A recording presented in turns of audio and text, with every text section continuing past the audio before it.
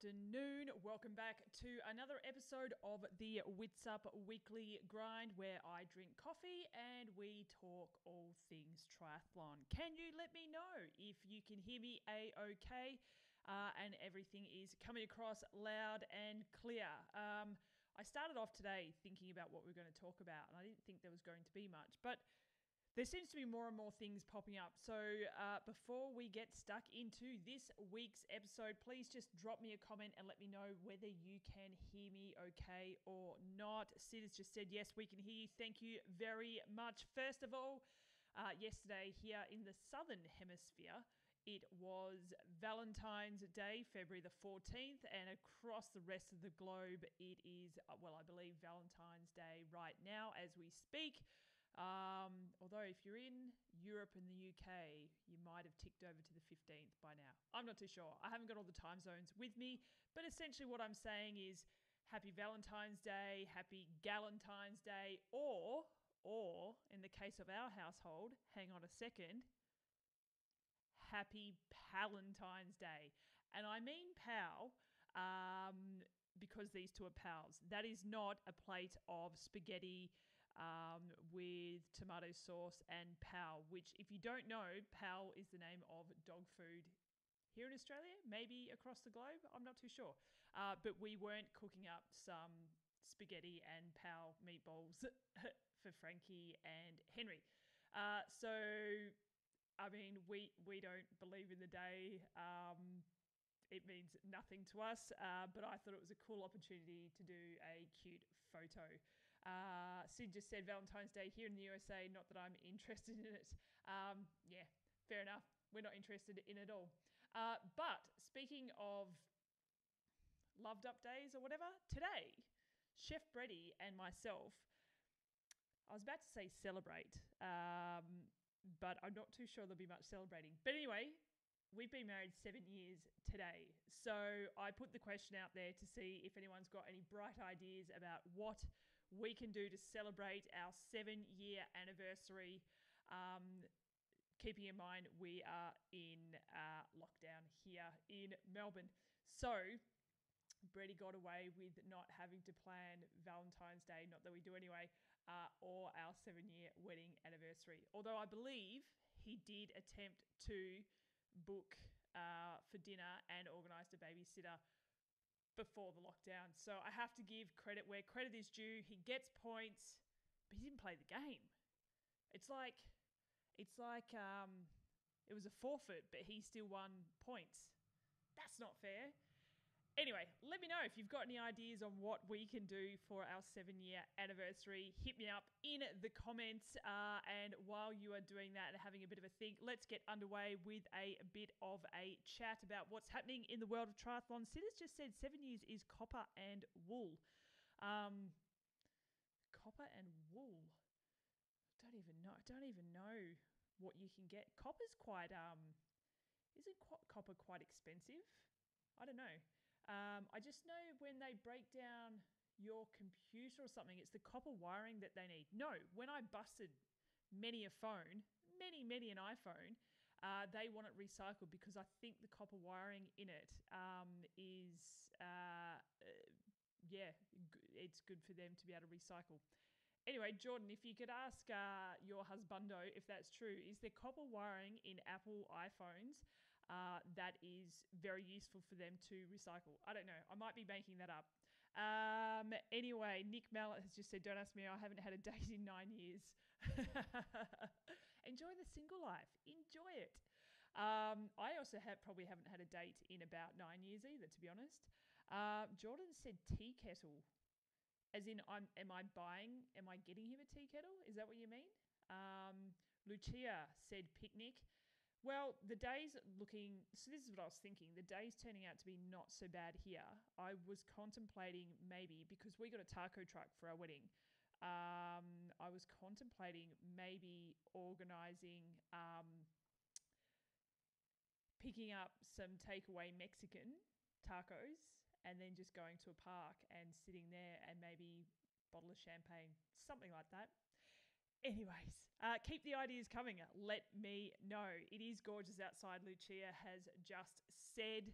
Let's move on. Now, if you haven't already, I urge you, I encourage you, and I'm pretty sure Sid will back me up here because she sent me a message earlier this morning. If you haven't listened to our Witsup podcast that we released last week with Lauren Parker, I implore you to do that. It is eye-opening. It's a little bit gut-wrenching. It's not often that you have someone who's really open with the struggle that they go through daily. It was interesting because I went into that episode, with a bit of an idea of how it would probably, what direction it would go. And if you don't know, Lauren Parker was involved in a cycling accident almost 4 years ago, which has left her as a paraplegic, but she is now a para-athlete, and she's in the middle of attempting to qualify for the Olympics and go for 3 different gold medals across 3 different events, which includes the para-triathlon and 2 paracycling events in the hand cycle division. But Lauren, she told me that she daily is in severe pain, and we talk a lot around that and what that means to her, and the brave face she tries to put on in public. Really interesting. If you're searching for a little bit of perspective, then that is absolutely the podcast to listen to.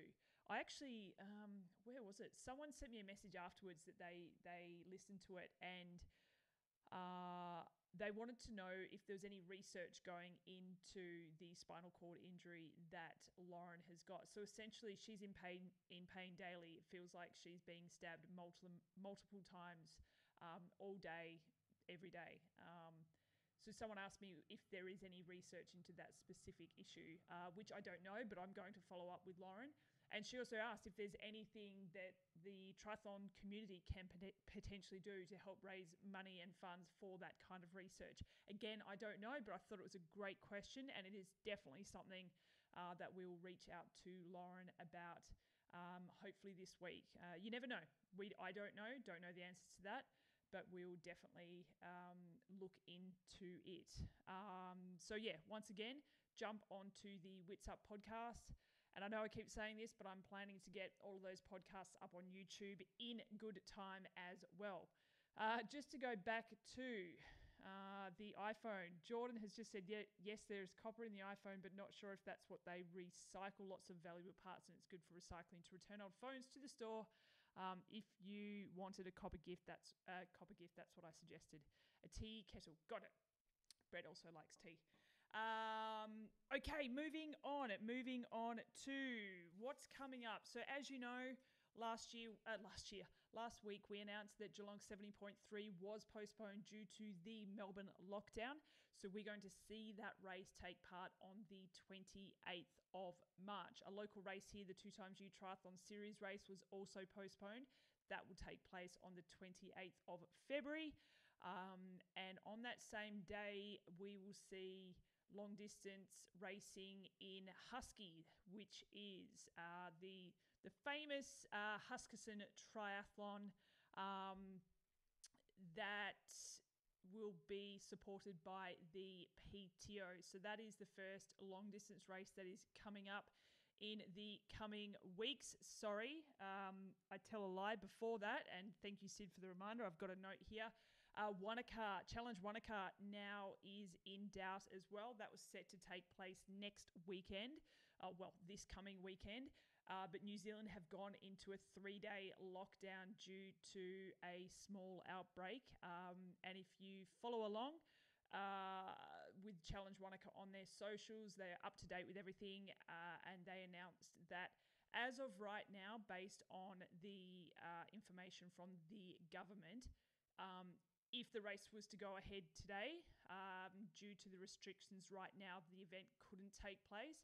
But if the lockdown just sticks to those couple of days, it will be able to take place. So the best thing to do if you are taking part in Challenge Wanaka, or if you're interested to know whether Wanaka will go ahead, make sure you jump on the Challenge Wanaka social pages or their website, but I'm sure that it will be posted on their social media. So let's hope that New Zealand get that all under control within the next 48 hours.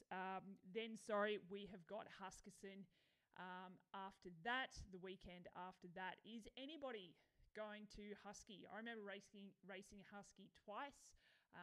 Loved it. I raced as a team once and also just as an individual. Who do we know who is racing in Husky? Give us a yell.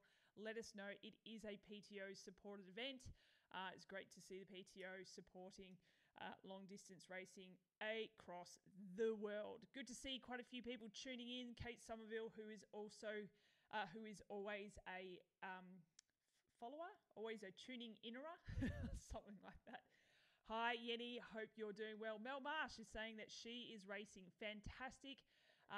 Carrots has said, I wonder how realistic Geelong to go ahead in March actually is, and it's a fantastic question. I don't know the answer to that. According to the Premier's press conference this morning here in Victoria, numbers are going back down again, but, and he always gives a but, he can't predict the future and he doesn't want to settle on Wednesday being the end of our lockdown just in case. But yeah, who knows? Who knows if they end up changing it from a tight stage 4 and then slowly start to roll things out again because they're too scared to let things go back to normal.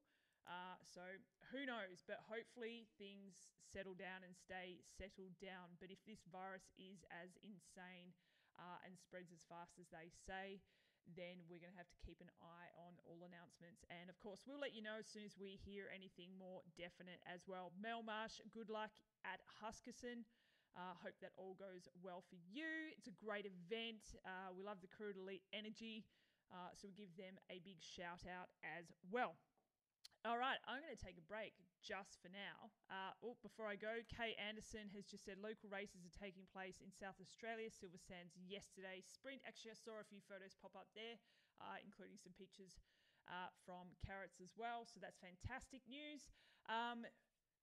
Let's get on to this week's episode of Ask Our Jess. Go. Ready, go. Oh, God, it hasn't worked. All right, hang on a second. Hang on. And go.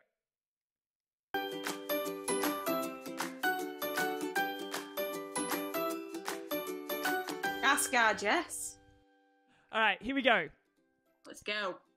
First question for Ask Our Jess. Would you rather have to do the bike leg with no pedals on or do the run leg with no laces? No pedals on. You can't definitely run with laces. You can't even bike with no pedals on. I mean, I am a Calamity Jane, so I would definitely trip up, but I would take that over no pedals. Any day. This one is from Jacob Us 202. When will you be sharing Instagram stories of your new dog? A new dog? I don't have a new dog. That's why. I don't have one. Somebody had messaged us saying, Jess has got a new dog, but she's hiding it. I didn't think you had a dog. But anyway. No. Okay, this is from Ben_C_story. How much lasagna is too much? Asking for a friend. That is such a random question. It's never too much lasagna. That's such a weird question. Did we talk about lasagna on the podcast, maybe? I don't think so. Did we? I mean, we should have. I can't believe we didn't talk about lasagna on the podcast. Don't worry about it, Ben. Have as much as lasagna as you want.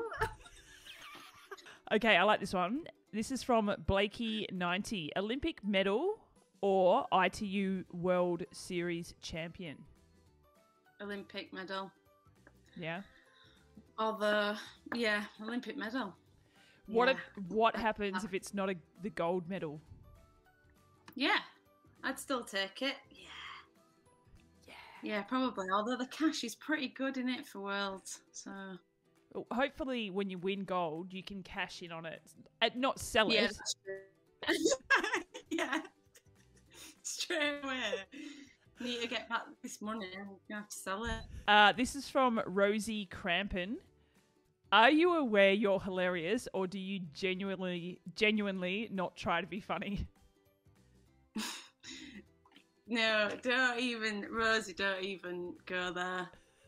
I'm not. It's just a no. I don't. John will say that I'm trying to be like, I'm really lame. This is from Improve Runners. Why did you choose this sport? Well, my dad did it when he was younger, and then I would just do. I don't know. I just thought it seemed a good idea, good laugh. I mean, it's fun, isn't it? It's quite challenging. I don't know. I just really enjoyed it. And then I got addicted, like every triathlete. When they write a biography, a book on your life, the question will be, why did you do triathlon? And your answer will be, thought it'd be a laugh. Listen, there's going to be no book, I'm telling you. So we won't worry about that. Christ almighty. Work at it. Thank you. Are you tapping the table? Yeah, sorry, John just for that. Okay. Not helping her. Thank you very much. That's another week of Ask Our Jess. Thank you, Jess. Thanks, guys. Thanks, guys.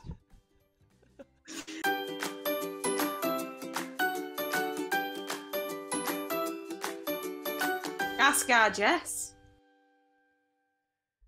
Oh, she is an absolute pisser. And like she just said, she has no idea. She thinks that she's lame every day and that we are just sitting here laughing at her, which, I mean, I can't comment on her being lame. However, I can definitely say that we're here laughing at her because she's an absolute crack up. Let's get back into bits and pieces. But before we do, don't forget to send us any questions for Jess so we can include them in next week's episode of Ask Our Jess. It's terrible. Carrots has just said, also, any comments out of Iron Man? Oh, hang on a second. Sue has just said volume up. Don't know why I'm having so many issues. Carrots has just said, any comments out of Iron Man around the qualification and continued travel bans around the world? Nothing yet from head office. Sid has just said that my attempt at speaking like Jess was terrible, and I'll own it. It was terrible. Carrots, nothing yet.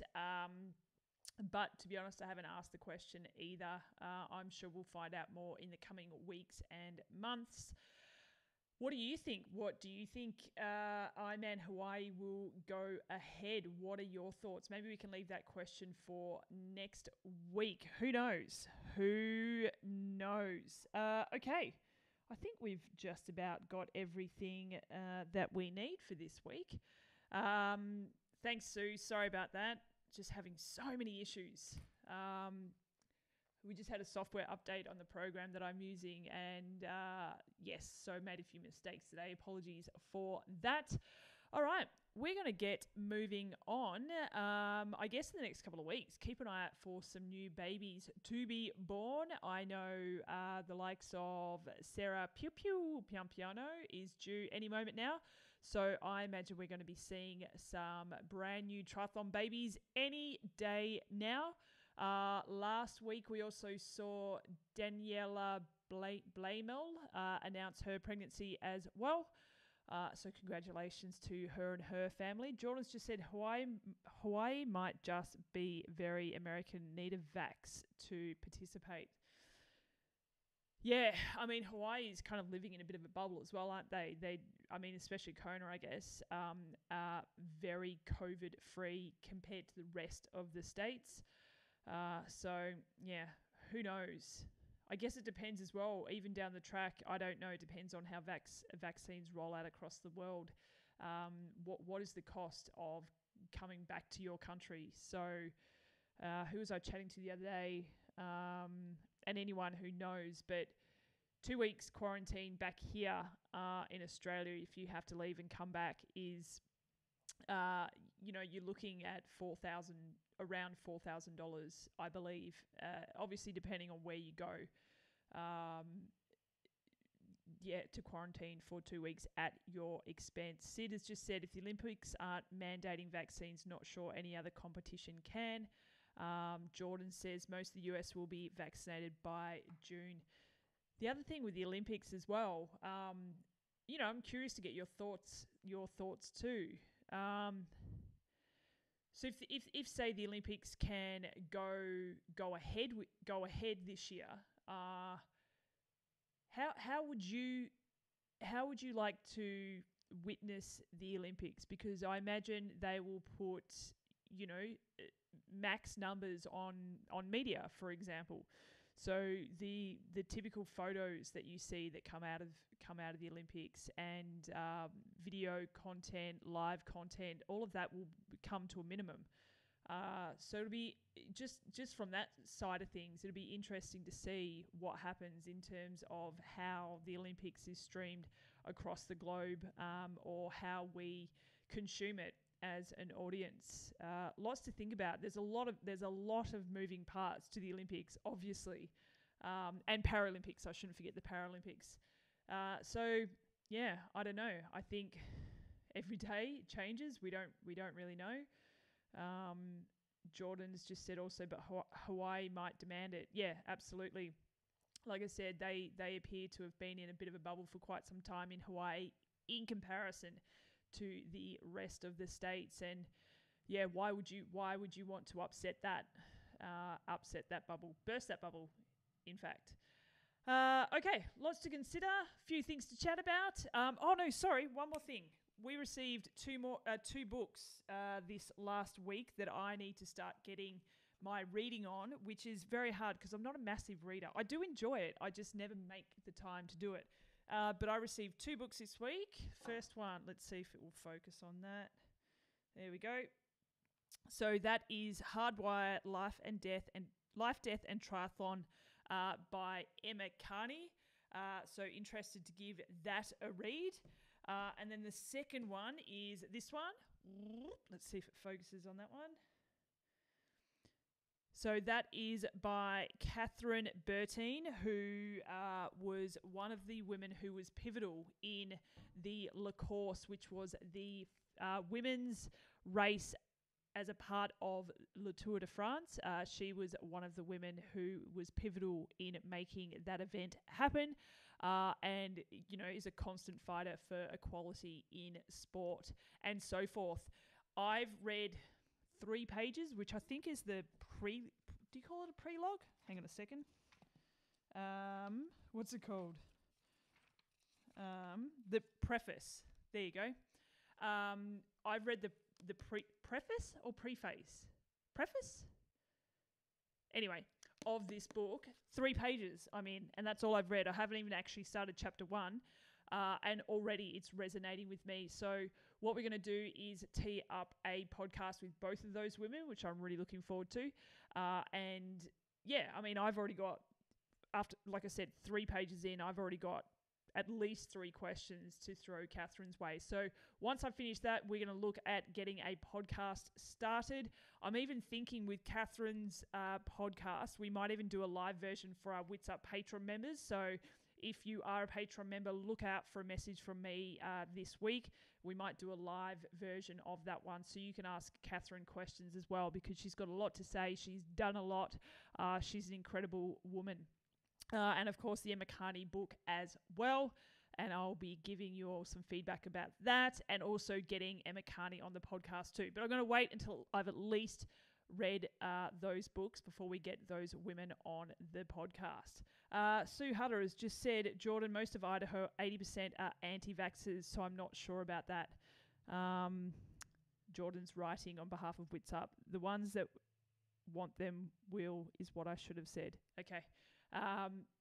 Those 2 are having a discussion. They don't need me to butt in. Anyway, so things to look forward to are those bits and pieces.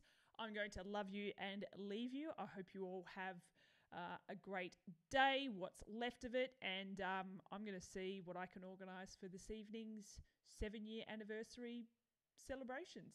Take care, and I will speak to you all next week.